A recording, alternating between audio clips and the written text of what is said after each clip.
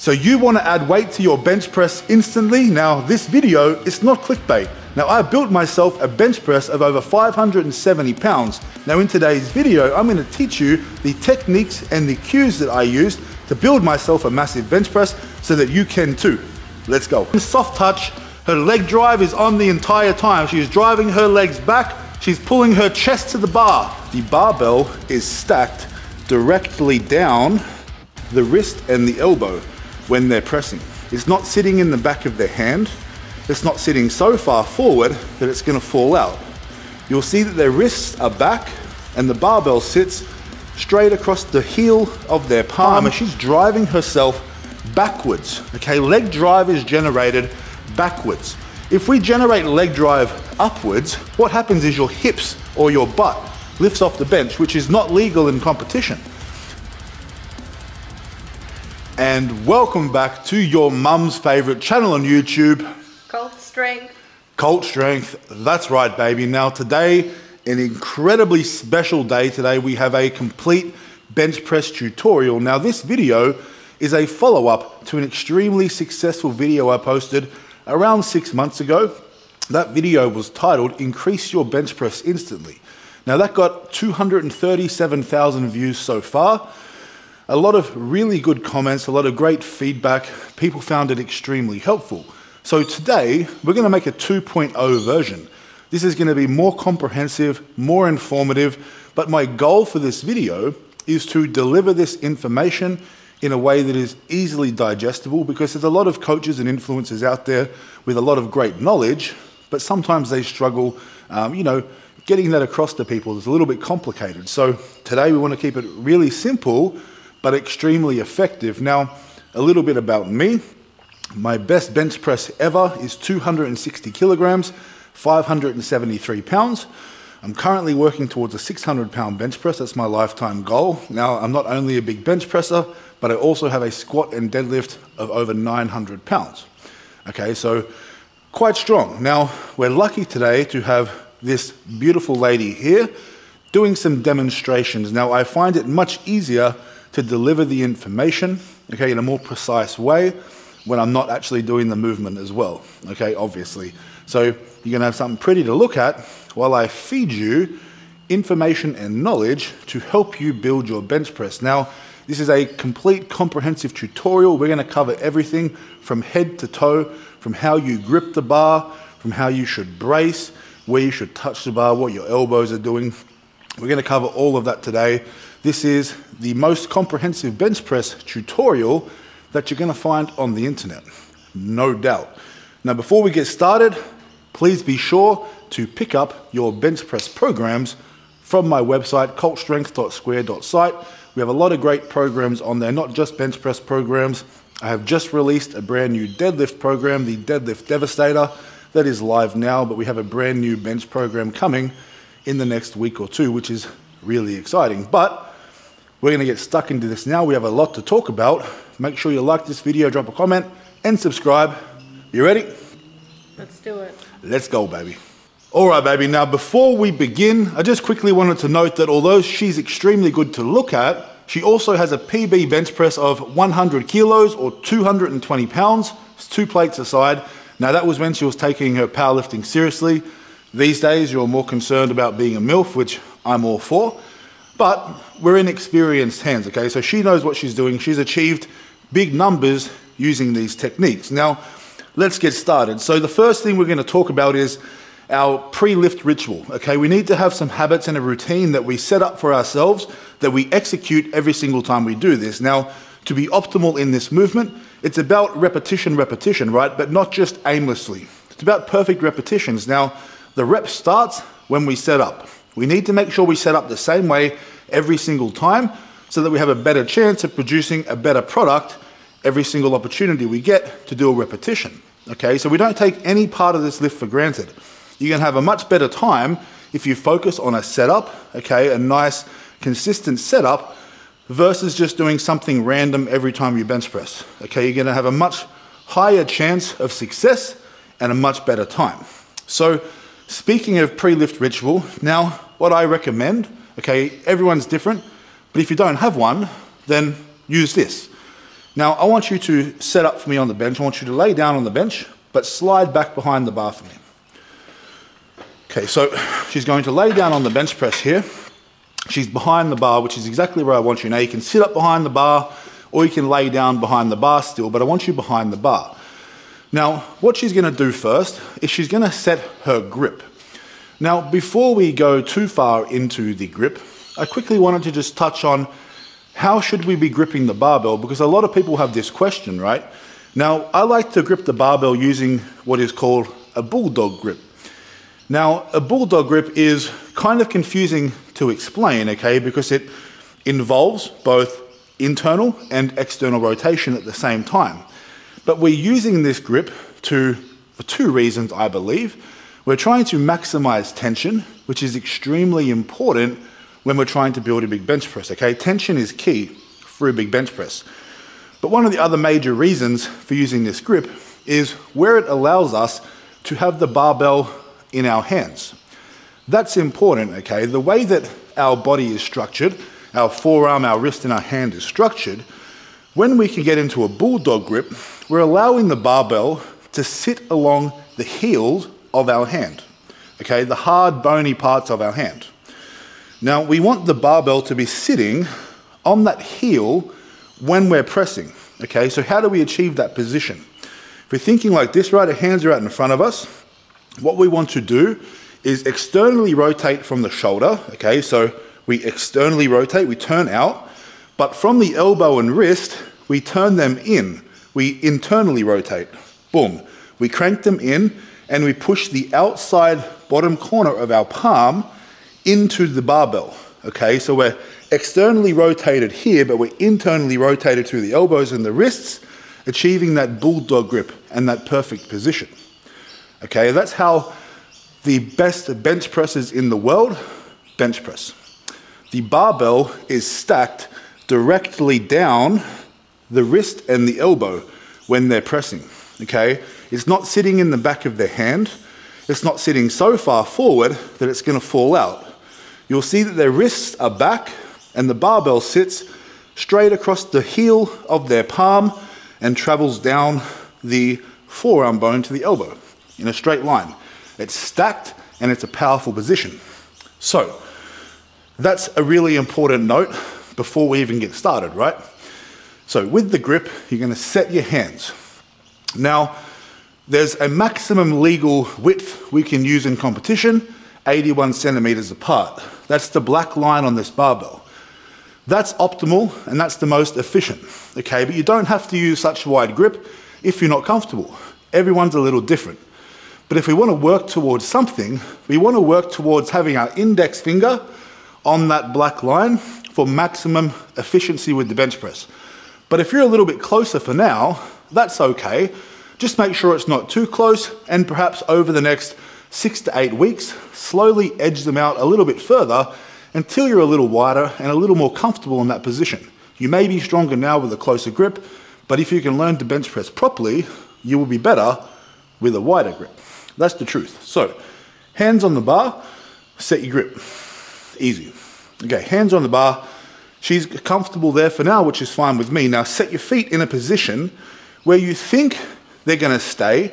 We don't want them so far away, right, that you end up too far down the bench. We don't want them so far back that you can't actually get into position. We wanna find the right position. It's different for everybody, so play around with it.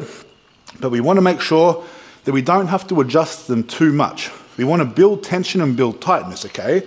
So she's found the position of her feet. She's got her hands on the bar, okay? Her pre-lift ritual is pretty much complete. And now she's gonna swing under the bar, not right now, but she's gonna swing under the bar next. And we're gonna talk about how to initiate the leg drive, which starts pretty much now, okay? It doesn't start when you take the bar off the rack. It starts pretty much as you're setting up. We're gonna talk about that, and what I believe is probably the most important thing with the bench press is the position of the scapula or the shoulder blades. That's next. All right, now we're gonna talk about getting into position underneath the barbell and the checklist that we need to go through on the way there. So she's got her hands set, she has her feet set. Now, when it comes to leg drive, and even what are our feet doing? It's completely up to you whether you want to bench with flat feet or if you want to bench with your toes or your heels off the ground, right? It depends on the federation you compete in. For one, if you compete in powerlifting, if you're not a competitive powerlifter, it really doesn't matter what you do, okay? So that's personal choice. But the principle stays the same. It doesn't really change.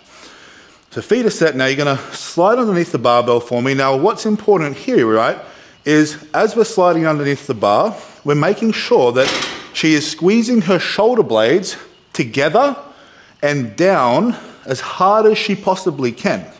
Okay, so if you can come back for me and do that one more time.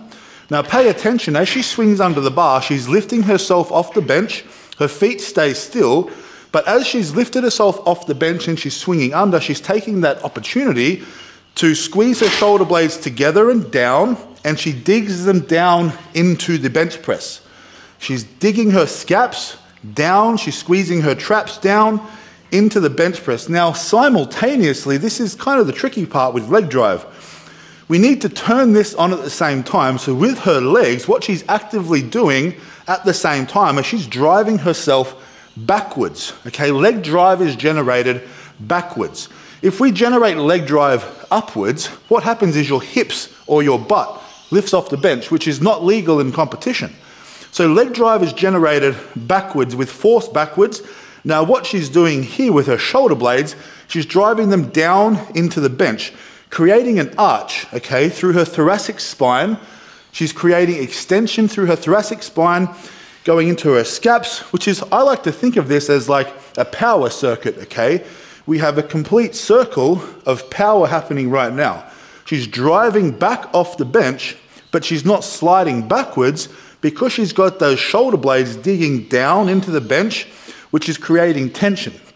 Okay, so because she's got all that force driving back, but she's not moving backwards, she's created all that tension throughout her body, which is that tension I was talking about that's really important when we bench press, okay? So as we're setting up, we want to focus on getting the leg drive on. Her quads should be on. Obviously, she's laying here for a long time, so she's not on right now, but if she was going to do the lift, which she will do in a moment, you will see everything on, okay? So quads would be on. She would be squeezing her shoulder blades together and down as hard as she possibly can. And I like to think of this, right? It's a great cue. Pull your chest to the ceiling as high as you can. Imagine someone's got a hook through your chest and they're hoisting you to the ceiling, okay? Find the highest point on your chest because that's pretty much where you're gonna bring the barbell down to when you do a bench press rep. But she's not gonna do that right now. She's gonna sit up for me. Sit up for me. One more time, I want you to go through the setup. We're gonna go from the beginning now, okay, quickly before we move on. So we find our foot position and our hand position. Okay, now as you swing under the bar, now another thing to remember is as you're swinging under the bar and before you're unracking the bar, that's when you're gonna turn your bulldog grip on, okay? That doesn't have to happen right here. That can happen more so before you unrack the barbell, okay? So right now she's just got her hands and her feet set. She's gonna slide underneath the barbell, picking herself up, digging her shoulder blades down, squeezing them down, driving her heels towards the floor. Now what's important is to note is you want to aim to have your mouth underneath the barbell. So the barbell is over your mouth. That's probably a great spot to be before a repetition. You're not too far down the bench where you have to overreach to get it off the rack and you lose your position, but you're not so far back off the bench that you're going to hit the rack when you go to press, okay? So you want to find the right starting position for you, which is going to depend on your levers, but make sure you're not traveling too far. Now, before we go ahead and talk about the execution of the lift, the breathing and bracing, where we're going to touch, and the elbow position, etc., you're going to have to go ahead and like this video, drop a comment, and subscribe. Do that, and we're going to move on now. Let's go. All right, baby, now we're going to go through the execution of the lift and what we're focusing on, while we're bringing the bar down to our chest and what's our body doing, okay? Because people are often confused on this topic, and it's quite simple.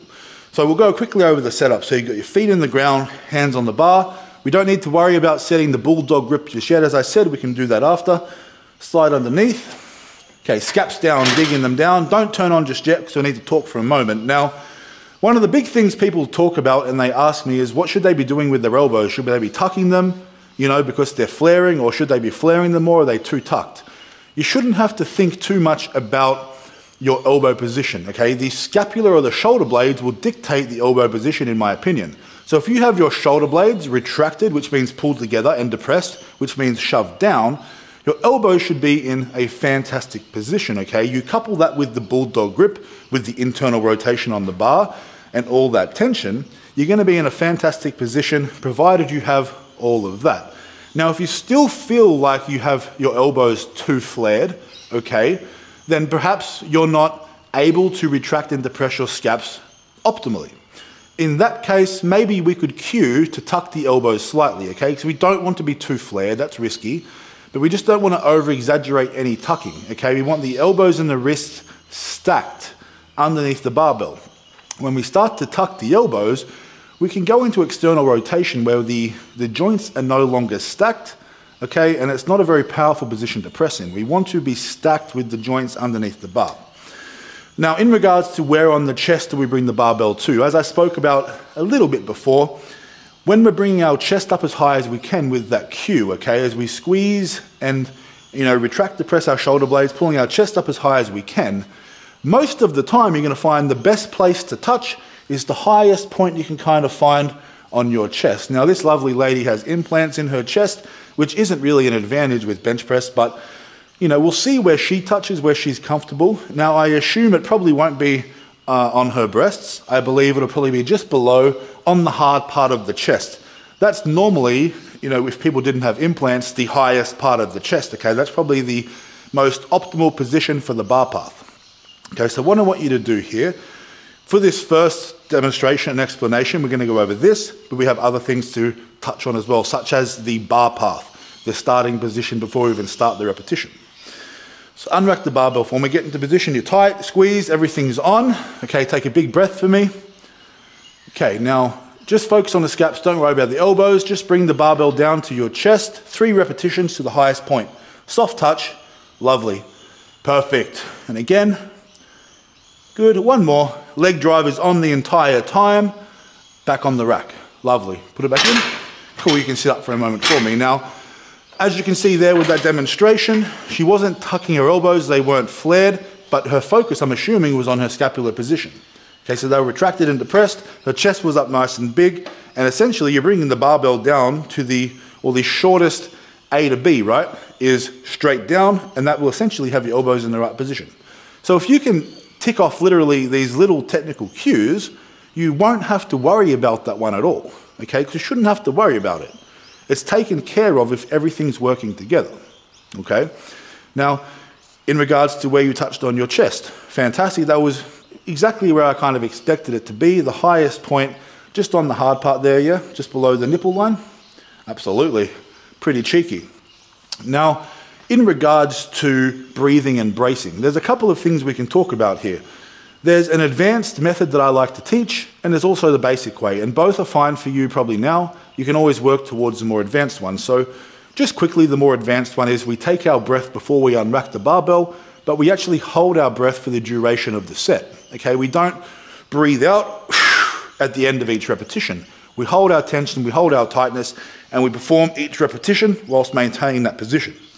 Alternatively, you can do the one where you reset every repetition, which is where you would pull your chest up, you'd do your rep, breathe out, breathe in, chest up, repeat, right? It's not as efficient. So if you would like to try the advanced method, it's quite simple. It just takes some conditioning and getting used to. But what you do is you simply take a big breath just before the barbell's unracked, and you hold your breath for as many reps as possible. You may not get through the entire set when you first start, but aim to get through 3 to 5 repetitions and increase that each week. There's small likelihood of you passing out. It's much harder to pass out when you're laying down, when you're standing up, right? But don't push it too hard initially. Just get comfortable with doing a few reps at a time. But that's the most effective way to breathe and brace, because the pro to that, right, is that when we hold our breath, we don't lose position. When we lose our position under a really heavy load, let's say you're benching 4 plates, 180, whatever it is, right? 3 plates, heavy 2. Okay, if we breathe out at the top, it's very hard under load to get our chest back up to that perfect position. It's almost impossible. We're better off getting that position before we unrack the barbell, holding the breath, and doing our best to hold the position without letting it go in the first place. That's the most efficient and effective way to bench press big numbers, and your most surefire way of staying injury free. Is there anything you want to add to that, or you feel pretty good so far? Good points. Good points. Okay, now I think what we need to cover now is the bar path. So I'm going to change the camera angle just so you can see a little bit more on the side. Maybe it's something I might even demonstrate because there's a little cue that I want to use. So what I will do is at the end of this, I'm going to give you a little demonstration as well of an exercise that you can do with an empty barbell to find the correct starting point for you. It's really simple, really effective. I know you're going to love it, but we'll move on now. Let's get it. All right, gang, now let's talk about the bar path and finding the correct bar path. Now, I'm quickly going to demonstrate the bar path during some actual repetitions for you. Now, after that, I'm going to show you an exercise that you can do by yourself, right? And it will help you find the exact right starting point for you because, again, everyone is slightly different, okay? Only slightly though, but everyone's a little bit different, but it's going to help you find the right spot and you're going to understand immediately what I'm talking about. It's like a cheat code. It's one of the best pieces of information I ever came across and it's helped me tremendously. Now, one thing to understand about the bar path is that it's not exactly straight up and down. Okay, on a perfect bench press, there's going to be a slight arc backwards, okay? Very slight curve backwards. Only slightly, you don't need to exaggerate it, okay? But what I like to think about is just moving the barbell from the shortest path possible from point A to point B. Okay, so we're touching to the highest point of the chest, which means that we need to bring the barbell down our body somewhere relatively close to hovering over the top of that, right? It may be slightly off. As I said, we need to allow for a slight arc, but we need to think about bringing the barbell down to a pretty close, proximity to that. One of the biggest mistakes I see in the gym are people starting with the barbell too far back, okay? And what you will find is, and you can agree with me in the comments, is that your first rep is always a lot harder than the second, third, and fourth rep because you tend to find the groove. But the first one on the way down feels painfully heavy and painfully slow. And that's because you're not starting in the right position. Okay, so we're going to get the barbell. You need to set up for me quickly. So you're already laying down. So leg drive on, scaps down, chest to the ceiling. So you can take a big breath, perform 3 repetitions, okay? Now watch where she starts the bar from. Okay, it's almost going to go straight up and down. 3 reps for me. 1. Love that. Perfect. 2. Good. Tension. Love it. 3. Good. 4. Back on the rack. Love that. You can sit up for me now. So a couple things to note there, right? That's lovely. That's really nice. You can sit this side of the bar because no one can see you, you weirdo. Now, when it comes to touching the barbell on the chest, how hard should we be touching the chest? While you're learning this movement, or, at least while you're learning this movement, focus on a really soft, controlled touch. Now, there's multiple ways to do a bench press. There's the sink and heave technique, which I've done before, and it's really good. Has its pros, has its cons. Right now, I'm using maximal tension and a soft touch, and I'm really enjoying the progress I've found from that. So right now, if I had to pick between the two, I would say I'm seeing better things happening from that constant tension, that soft touch. So I recommend that you use a nice soft touch. You think about bench pressing to your t-shirt. Don't let it sink into the chest. Maintain that tension during the entire press and the entire descent of the barbell. You're going to be able to get more repetitions in per set. You're going to hit rep PRs, and then ultimately you're going to hit a new 1 rep max PR, okay? You put all these things together, it's the perfect concoction for a massive bench press. Absolutely guaranteed. Now, if anyone here that is watching this video watched my first video, let me know in the comments how much success you had with the first one, because I'm sure it helped. I saw a lot of great comments. And what I really want to achieve here is seeing people have bigger bench presses. That's my goal, okay? Yes, I like to sell my programs. That's how I make a living, okay? I'm going to sell my programs on my channel. But what we need to really think about is not only a great program, but improving your technique, being more efficient, being a technician, okay? Those things are really going to help your bench press, arguably more than a fantastic program. Now, before I wrap this up, before I actually do the demonstration for you, which is going to be done by you, not me, I want you to perform 3 repetitions again. We're going to change the angle slightly, okay? And we're going to just see a full execution of the movement. I'm going to go over all the cues one more time. And then we're going to do that last little exercise I was talking about for finding the right position before you bring the barbell down to your chest. Sound good? Let's go. All right, gang, this is the final demonstration. This is the complete product. Let's go through the checklist. And remember, if you can just chuck a few of these things into your bench pressing, I guarantee you're gonna hit a PR. If you're not doing these things and you start doing them, you're gonna have success. So let's go, set up behind the bar for me. That's it. It's always very sexual how these women set up on the bench press, isn't it? It's very distracting. Yeah, it's nice. Anyway, feet on the ground where you want them, okay? So we want to make sure they're pretty much exactly where they're going to stay during the set. We can adjust them a little if we need to. Hands are exactly where we want them on the bar. Slide underneath the bar. Now we're focusing on retracting and depressing our shoulder blades, shoving them down into the bench. At the same time, we're shoving our heels down into the ground, or we're driving our legs, so we're shoving ourselves backwards, okay? You're going to take a big breath. You're going to get that grip on the barbell. Everything's nice and tight. Chest to the ceiling. Hold your breath. 3 repetitions, soft touch. Her leg drive is on the entire time. She's driving her legs back. She's pulling her chest to the bar. She's pulling her chest up to the barbell. Lovely. Back on the rack. Perfect reps. It almost looks as if she's literally pulling her chest up to the barbell during the movement, which is the most efficient way to do that. If you think about maintaining position, maintaining that arch, maintaining that big chest, we want to think about meeting the barbell with our chest. We don't want that weight to start making us go flat and our chest sinking away. We want a big chest up nice and proud, and that's the best way to do it. Before we wrap the video up, let's go over this bar path exercise that you are 100% going to go and do at the gym the next time you're there. All right, now before we wrap the video up, let's go over this exercise that you will absolutely use to find the perfect starting point for you. Now, for the purpose of this exercise, we're going to lay on the bench. We're not going to set up for a bench press. We need to be a lot further down the bench for the sake of this. So if you can lay flat on the bench for me, bring your butt all the way to the end. Oh, that's it. Nice. Bring it down further for me. Shuffle down, about there. Now set your hands on the barbell where you'd normally have them. Perfect. Okay, now just bring the barbell off the rack. Empty bar is all you need, okay? And a bench. Now what I want you to do from here is slowly pull the barbell back over your face to your forehead, okay? Slowly, slowly, slowly, feel it get heavier and heavier and heavier. Yep, okay, now bring it back down to your chest. Now bring it back down to your stomach. Okay, slowly bring it down. It starts feeling heavier and heavier and heavier. Now from here, slowly bring it back very slowly to a point where the barbell feels almost weightless. About there? Perfect. That's your perfect starting point, and that's the position she started her repetitions at. Because if she was to go straight down from here, she's touching exactly where she would on the bench press. Okay, so that's a perfect way to find the starting point for you.